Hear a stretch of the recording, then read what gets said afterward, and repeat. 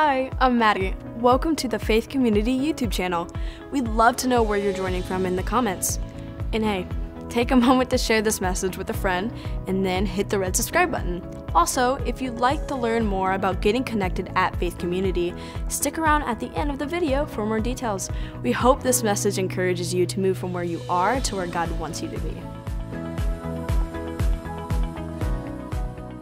But today, what I want to do is, it's been a minute since I preached, and I heard from, most people are like, we just needed a break from you, Josh, so thank you for taking a break. And I needed a break from you too, so it just worked out really well. But Pastor Brian and Tabitha, I know, did a great job while I was gone, and yeah, you can clap.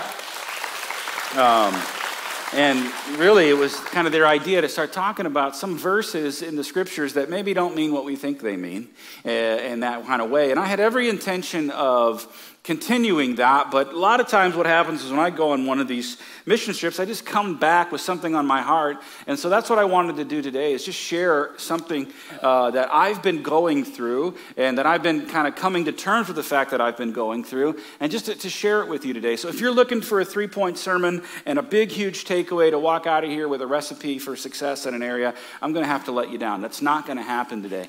I'm not fully out of the woods, but I'm getting close to being out of the woods here, and God has been teaching me some things and revealing some things to me. About when 2020 hit at the beginning, none of us had any idea of what would happen. Absolutely not. It was 2020 vision, wasn't it? God was going to make things crystal clear. Amen. Hallelujah. Thank you, Jesus. I mean, what better word from God than 2020 could you get? I mean, it just made sense, right, to see things clearly.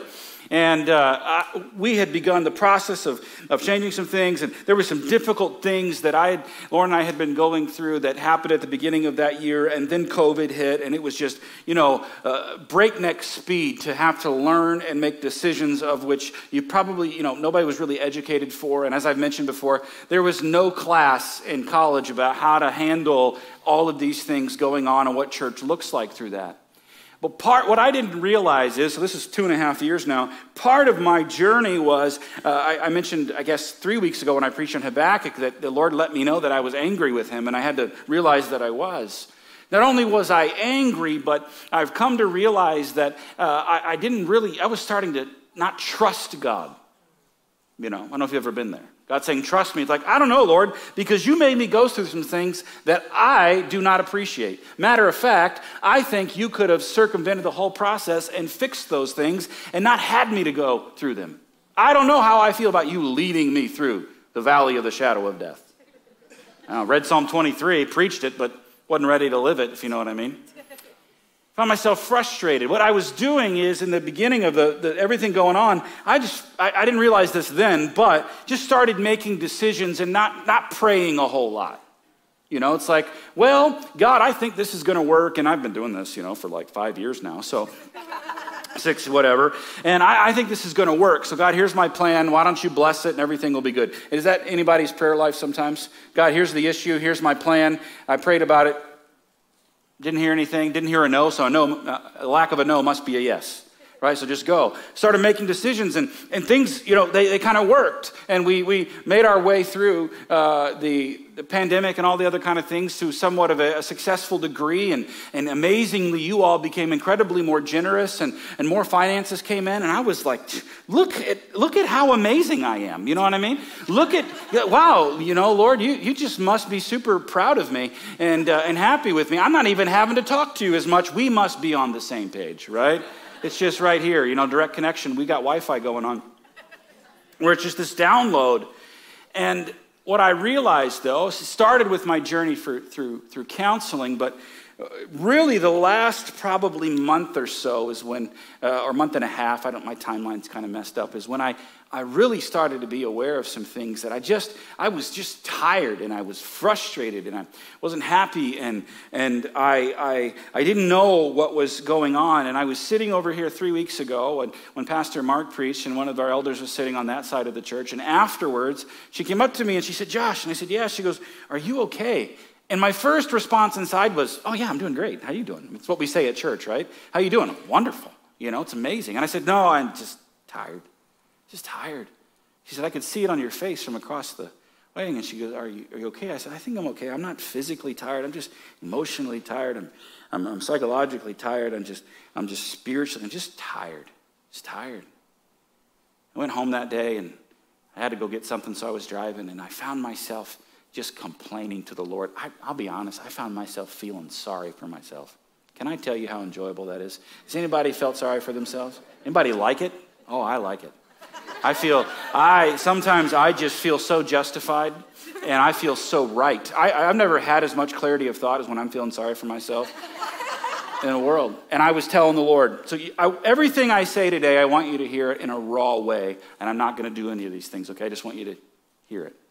I was like, Lord, I'll tell you one thing. This whole church, this depends on me. Everybody needs me to do this. I got to be the rock for everything. I got to preach not only good sermons, but it's got to be better than next week because you're bringing your friend. And it's got this and all of this and people this. And I was complaining. I finally said, God, I feel like I got to do all this for everybody. Who in the world is there for me? That's what I said in the car. And I just felt like the Lord said, I am. Yeah. I realized I started to reflect from that moment. There's one thing that I stopped doing in the past 2.5 years on a consistent basis is really giving God an opportunity to speak to me. I stopped speaking to him. I just figured because everything was going well, then he was good. Him and I were good. We could just have this kind of relationship where I don't talk to you, you don't talk to me, and we're okay, except when I need something. Now, I wasn't consciously thinking I was the man. I wasn't looking in the mirror saying, I am just the best ever. But my actions were, I wasn't spending time with God. I was getting up, sleeping to the very last moment, getting up, running out the door, getting on my way, doing my thing, just putting my head down. I put my head down in the last 2.5 years and just said, let's go. Because that's what needed to be done. And I don't quit. And I don't rarely ask for help. I rarely ask for help. Right? And that's what I realized. And the Lord led me to Psalm 73. Asaph wrote this psalm. Asaph was a Levite. He was a director of the music and things like that. And he's writing in Psalm 73, and he's complaining about how the injustice in the world and how the wicked prosper and all this kind of stuff. He's levying all these complaints. And then he gets to a point in Psalm 73, and he says, I decided to go to the tabernacle, to the house of the Lord. I got so frustrated, I decided to pray. Kind of thing. That's kind of why I was like, yes, Asaph, I agree with you. And then he says this, he said a part that wrecked me. He said, I went to the house of the Lord, and then I realized that my heart was bitter. And I said, whoa, yeah, I'm still agreeing with you there, bro. My heart is bitter. And then he gets to probably the most famous line in Psalm 73. My heart and flesh will fail, but God is the strength of my heart and my portion forever. And I was like, I've been reading this Psalm 73 every day. I've been praying through Psalm 73. But my heart and flesh will fail. Every part of who I am, every part of self-reliance, every part of my own ideas and lifting up my own thoughts and ideas and opinions to a place that is not appropriate above the thoughts and opinions and ideas of God, or maybe to a level that is equal with his. Yeah, I know. I preached from Habakkuk, and he was willing to go up to a high place and be corrected. I wasn't willing to be corrected. I was looking to be validated in my thought and my opinion. And there's a big difference. Levying something against the Lord and waiting for him to validate it or approve it, when often maybe he wants to correct it. And that realization of this, here's what I realized. It's not if my heart and flesh fail. It's not when my heart and flesh fail. It's a must that our hearts and flesh fail. And that heart and flesh is just every part of who we are in our humanity, our strength, our opinions, our ideas, which in the grand scheme of things, those things in and of themselves aren't wrong, but when the dependency is solely on ourself, and we have this thing called self-righteousness, right? We are not dependent upon God at all. I realize in order for God to be the strength of my heart, the rock is what that means, the mountain is what that means, is that my heart and flesh have to fail. It's a must that they fail and then become rooted and founded upon God. And it's really amazing that Asaph would say this. He was a Levite, and what that means, from the tribe of Levi. And when they divided up the promised land, the tribe of Levi did not get any land. And they said, you are the priests, the pastors, so God is your inheritance. So Asaph is saying this, saying, I don't have any physical inheritance right now. God is my portion or my inheritance forever, effectively saying, God, you are enough. You are more than enough. He says, who have I have in heaven or under heaven but you? I've got you. I think what I was effectively telling God is that you are not enough. But I was realizing, as I'm saying, God, you are not enough, what I'm realizing is, no, I am not enough. And I'm becoming increasingly aware that I am not enough. Now, I know what culture says. I mean, I know we've had conferences where the main thing of the conference was, you are enough. No, you are not. I know what it means. What it means. God is enough. And I'm not saying that we aren't valuable. I'm not saying that we aren't made to have a contribution, that we weren't made in God's image. But if we are enough in and of ourselves, we have no need for him. Absolutely none. So I am not enough. And I can't tell you how fun of a journey this has been. And at the title of the message today, when God gives you a limp, somebody asked me, Josh, this a number of weeks ago, where do you feel like you're at with the Lord? Sometimes I hate that question. I don't know. I'll tell you, I had an answer. I said, I feel like I'm Jacob and that God is giving me my limp. And God gives you a limp. Genesis chapter 32, we find a familiar story to some, maybe not to all, when Jacob wrestles with God in the night and God gives him a limp. That is where I've kind of been living and recognizing that God is giving me my limp right now. Now, I recognize that as we are saying this, as I'm saying this, and you're choosing to agree or not, that sometimes talking about God giving us a limp and wrestling with him, maybe not sometimes, all the time, doesn't sound very exciting or appropriate. But I think it is far more common than we want to realize. And I would say this, I don't think it's if you wrestle God or when you wrestle God, I think you must wrestle with the Lord. You must. And we all do, whether we want to admit it or not. See, Jacob is an interesting character. His father was named Isaac, and Isaac's father was named Abraham. The Bible tells us that God is the God of Abraham, Isaac, and Jacob. That's how God reveals himself to Moses, as the God of Abraham, the God of Isaac, and the God of Jacob. God appeared to Abraham, whose name was Abram at the beginning, and he says, I'm going to make you a great nation. I'm going to call you out. He named him Abraham. I'm going to do all these things for you, and through you, all the world will be blessed. God speaks to Abraham to do that, and Abraham's like, I don't know, God, I'm 100 years old, and my wife's like 90, and you created us, and we don't work that way anymore, if you know what I'm saying, the Lord, God. God promised, and Abraham speaks to Sarah and tells him about the promise, and she laughs. Of course, she laughed when she heard the angel say it, and Sarah was like, well, I think that what you should do is sleep with our maidservant Hagar, which is kind of a cultural thing back then. And Abraham's like, yeah, sure, I think it's a good idea. My wife said so. Why not? Got to get this plan of God into motion here, And so he does it, and they have Ishmael. And then it creates tension, if you can imagine, between Sarah and Hagar. But they have Isaac. And then Isaac, he goes out on his own, and God reveals himself to Isaac and says, I am the God of your father Abraham, and all the things I told Abraham I will do to you. And Isaac marries a woman named Rebekah, and him and Rebekah have 2 sons, Jacob and Esau. They got a bit of family issues as well, because apparently Isaac has his favorite, who is Esau, and Rebekah has her favorite, who's Isaac. And so there's this dysfunctional family thing going on here. They have Jacob. Now, there's a problem in this family line, as you see throughout Scripture. There's a trait, or what we would say is something that needs to be worked out, that's passed down, a sin from the father. Abraham was a liar. Abraham lied to the king about Sarah being his wife. Is this your wife? Oh, no, she's my sister. He was afraid. And technically, she was like a half-sister or something. I know. Old Testament's kind of interesting sometimes, right? Technically, he lies. He lies. And then Isaac does the same thing. He lies to, I think it's Abimelech, one of those kings, about Rebekah. No, she's not my wife. He lies. The lies get progressively worse, because now you have Jacob. Jacob's name means to deceive and to supplant. Jacob isn't just lying to the king about something. Jacob's willing to lie to his own father. And he lies about being Esau to steal the inheritance and the blessing from his from his father, because Jacob was not the firstborn son. Esau was the firstborn son, and the firstborn son was the rightful son to receive the largest portion of the inheritance. And we know that Esau sold his birthright, all this kind of stuff, but Jacob's a liar, and he's a deceiver. The majority of Jacob's life is about trying to scheme and put things into place and protect himself. Jacob goes away, and God speaks to Jacob. Hey, I'm the God of your father, Isaac, and Abraham, and I will do all this. And Jacob has this amazing encounter with God. He sees a ladder coming down from heaven, and it's people going up and down it, and he names the place Bethel, which becomes the house of God. Bethel means house of God. Amazing thing. And he is blessed extremely. He's a wealthy man. He goes to work for his uncle Laban.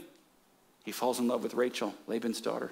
He says, I'll work for you for 7 years if you give me your daughter Rachel. He says, yes, but Laban's a deceiver too. So now the deceiver is being deceived because on the wedding night, he winds up with Leah. Whoops. And then he says, I want Rachel. And then Leah and Rachel are, married to the same man, and Rachel can't have kids, but Leah can. And Leah's trying to have kids to get Jacob to love her, and it's this whole thing. And then, Rachel wants to have kids to prove of her worth. So she says, why don't you sleep with this maidservant and sleep with this maidservant? So Jacob ends up having kids by 4 different women, all under the same household. Pretty crazy. Where we find Jacob now, I just want to give you a little backstory. Jacob, chapter 32, is ready to face Esau again. He hasn't seen Esau since he deceived him. He's afraid for his life. I believe that he thinks that Esau will kill him because of what happened. He finds himself at a place by the river Jabbok.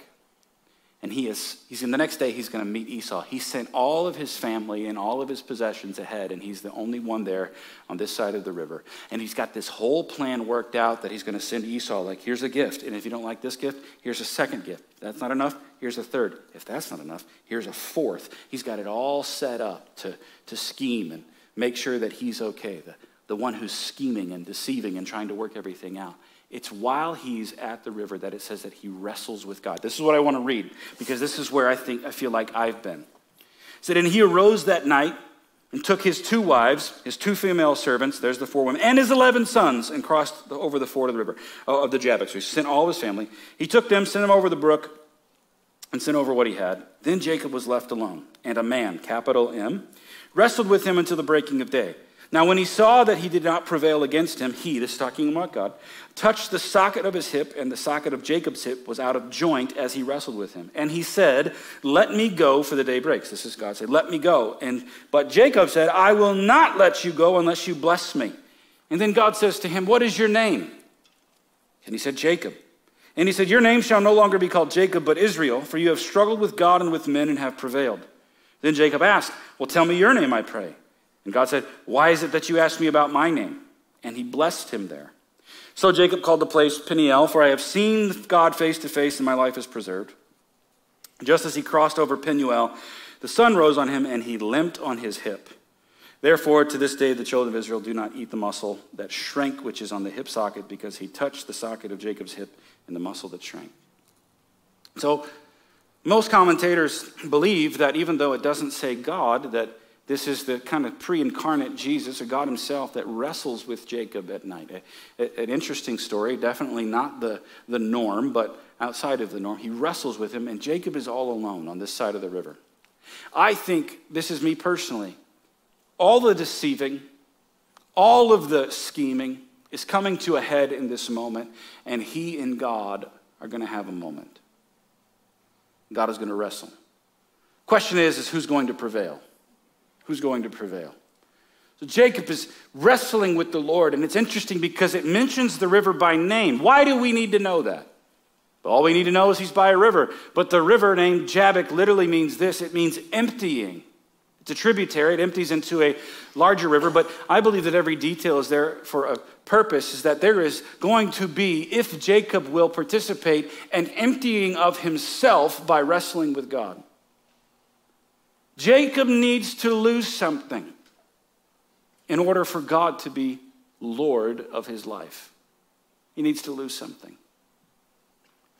It's fascinating that as he's wrestling with God, God asks him a question. What is your name? As if he doesn't know. One thing I've discovered, God never asks a question for his benefit. God never asks a question that he doesn't know the answer to. God asks questions for the person in the story. The question is going to be for them, and the question is for us too. Jacob, what is your name? And it can't be lost on us because the last time Jacob was asked his name, it was by Isaac, and he lied. I am Esau. You don't feel like Esau. You don't smell like Esau. No, I am Esau. He was willing to steal from his brother and deceive his own father for his own personal gain. I think the question is a profound question for Jacob. Jacob, who are you? Now's the time to be honest. Now's the time to be real. Because if you will not own up to who you are right now, who knows what the course of your life may be. And he is honest with the Lord. And he says, I am Jacob. I am a deceiver. I am a supplanter. And this is where God changes his name. No. Jacob, this is no longer who you are. You will be called Israel.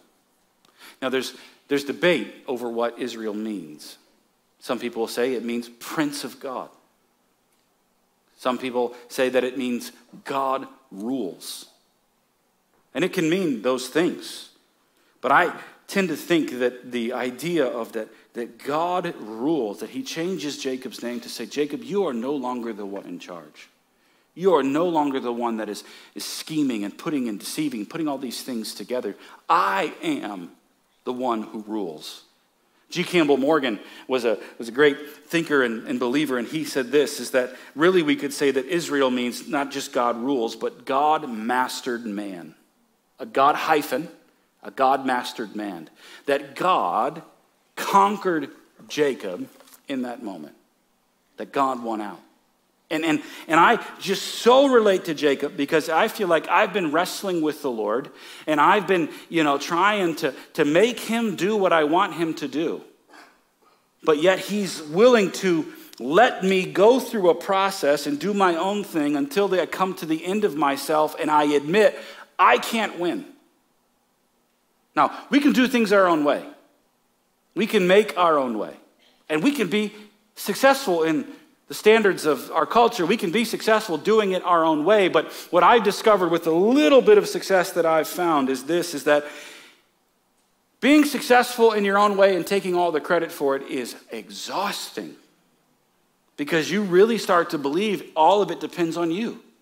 I didn't know I believed this. But I really did believe that this whole church was successful and working because of me. How ridiculous is that? Right? And I'm not praying to God. I'm telling God. I'm treating like he's an employee. Do this, do this, do this. Bless this message. Give us this money for this. Get this person out of here. Bring this person in here. All these things where God was just letting me do it. And I heard a wise pastor say this back in April. He said, I've discovered that if the devil can't slow me down, he will get behind me and push me as fast as he can. I didn't realize the breakneck speed. I just had my head down and I was going. And it culminated for me in this wrestling with God. I find it interesting that Jacob says, I won't let go until you bless me. What does he want blessed? He's already rich. He's already got 4 baby mamas. He's got the family. He's got everything. He knows he's going to go face Esau. Maybe that's what he's praying for. I don't know. What is the blessing that he wants? I want to be blessed. And it's like hearkening back to what he did with his father. I want the birthright because I believe it's mine. God blesses him, but in a very interesting way. This is my take on the blessing. The blessing was the limp. It wasn't money. It wasn't addition. It wasn't exponential. It wasn't multiplication. The blessing was the removal of something. I don't know about you, but when I pray for blessing, it is an addition. It is more and more and more. How many times have we preached that? It's more. But maybe what we need to see here in the story is that sometimes when God blesses, he takes things away. And it does create a space in us that he will fill with himself. We will get more, but we will only get more if we allow him to take things from us. He touched Jacob's hip. It's interesting because it says that when the man, God, found that he was going to be overtaken. I don't know, is that poetic? Is that true? Was Jacob really going to out-wrestle God? Or was Jacob starting to think he was going to be, I'm going to beat this guy? And all God had to do was, boop. And then it says at the end of the passage that Jacob limped his way out, that maybe for the rest of his life, Jacob walked with a limp. As a reminder of the blessing of God that says, Jacob, it's not all about you, man. I am the God of your father and your grandfather. I am the one who blessed you at Bethel. I am the one who blessed you under Laban when you worked for him. I am the one who have brought you to this place. I am the one who will bring you across the river Jabbok. I am the one who will restore the relationship between you and Esau. It is not you, Jacob. It is me. What's interesting, too, is right after that, he names him Israel, but he continues to call him Jacob. The narrative does. Matter of fact, throughout the rest of the biblical narrative, he will be called Jacob twice as many times as he will be called Israel. Because I think whatever God removes from us and whatever process that we're in, it works itself out over time. Read chapter 33. You're going to see Jacob didn't change instantaneously. He still schemed. But what's not lost on me is this, is that when you read further into the book of Genesis, Revelation, I'm skipping way ahead. Genesis, he reveals himself to Moses, I am the God of Abraham, Isaac, and Jacob. Not Israel. Why didn't he say, I am the God of Abraham? Because he didn't say he was the God of Abraham, the name he gave him. Abraham, Isaac, and Jacob. See, God saw that he was Israel. But it's a process of God ruling and conquering and mastering us. Jacob's heart and flesh had to fail. My question is, what if the blessing of the Lord is a limp? And that limp is a continual reminder of what we are dependent on him, no matter how successful we may become according to the world's standards. No matter how much you have, no matter how much you don't have. What if we could pray for a limp? I know, it doesn't sound fun. But it's in the limp where we recognize that God is with me and he's never left me nor forsaken me. I'm going to tell you the point that I got to in doing this all on my own. Let me preface it. I'm not going to do this. So what I'm going to say, I'm not going to do this. I want you to hear it. I told the Lord just about a month and a half ago. I said, Lord, I'm 37 and a half. I still count half birthdays. It's fun. I said, 37 and a half. I'll give you 2 more years. I'm 40. And I'm out. I'm done. You got 2 years to figure yourself out, Lord. Only reason I'm pastoring this church because you called me. Because you told me to. And now I'm tired. I'm sick of it. I'm giving you 2 more years. 40 seemed to be good for me. First third of my life, whatever. That's where I was at. I'm going to give you 2 years, Lord. Realized I was bargaining with God. Can I tell you, when you bargain with the Lord, it may be an indication you're not in the right spot where you need to be. But it's incredibly human. Have you ever bargained with the Lord? God, I'm going to give you this. If you don't do this, I'm out. I was fantasizing about creating callings for myself and submitting them to the Lord to see if he would answer them. God, I speak Spanish, bro. I'm in House Springs. No hay nadie que habla español aquí, right? There's nobody that speaks Spanish here. What? I paid for that degree, Lord. Come on, give me an ROI on my investment, bro. I could have went somewhere else and not paid as much. All these things. And we're sitting in Guatemala, and we're listening to Bill Vasey, who was the missionary that went there in 1968. He was down there with us. He's 80 years old now. Still stronger and walking up mountains faster than I can. And he was sharing that when he was a young man, he made a commitment to the Lord. And he said, I spent over roughly 40 years of my life in Guatemala serving the Lord, 60 plus years. And he said, I'll tell you the main thing that I've done is I just, like George said, I said yes to the Lord. I've endeavored to be obedient. Even when he asked me to do things that I didn't want to do, that I didn't like, I've been obedient. What I heard him say is, I've wrestled with the Lord over and over, and every time he wins. But we have a choice. We have a choice. That's what I've learned and am learning. We've got a choice. So you will wrestle with the Lord. Maybe you are wrestling with the Lord. All I know is this. I'm starting to embrace the limp a lot more. Because you have to understand, I never wanted to be seen as weak. I never wanted to be seen as if I didn't know how to do something. I really don't want to be seen as stupid. That's a great fear that I have.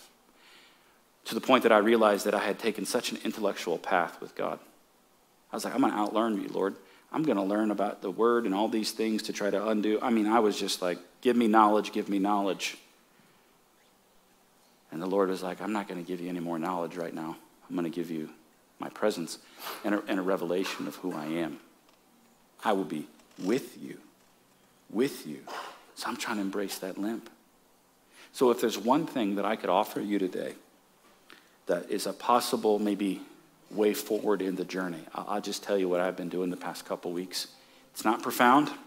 It's not anything that you've never heard before.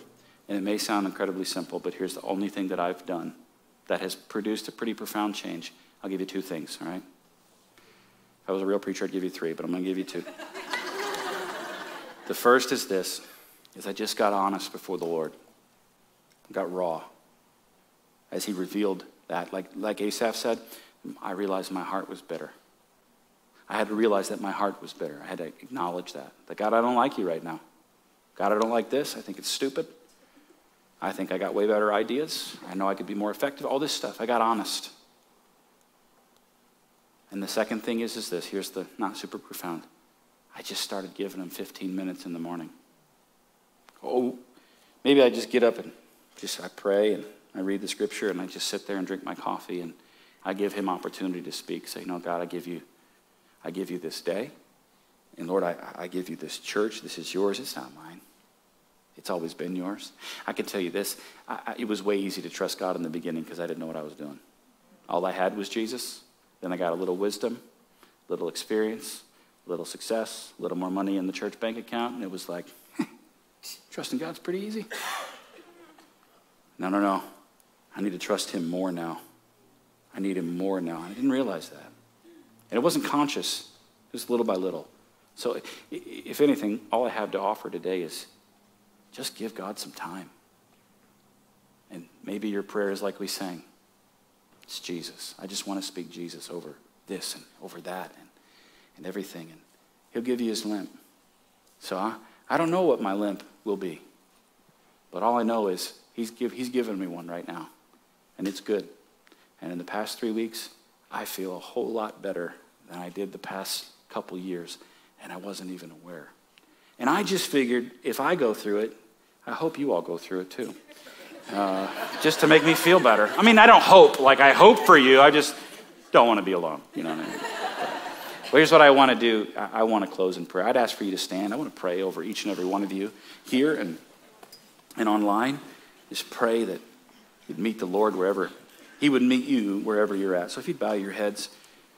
First question I would ask is if there's anybody here or online, you'd say, you know what, I've been wrestling with God, not from a place of just knowing him, but just I feel like he's drawing me to himself, and I'd call that a place of decision to be a Jesus follower or a Christ follower, to give yourself to him completely and let him fill your life. I want to pray for you here in a moment if you want to give your life to Jesus. And the second group I want to pray for is just those people saying, I'm wrestling with God, or I've wrestled with God, or I'm at the point of that river like he's emptying me. And my encouragement is this, that whatever he takes away, he will fill you with even more of himself, and it will be better. What you have to let go of will pale in comparison to what he gives you in place of. But Heavenly Father, I just pray right now, anybody that says, you know what, I'm making a decision, I want to follow Jesus.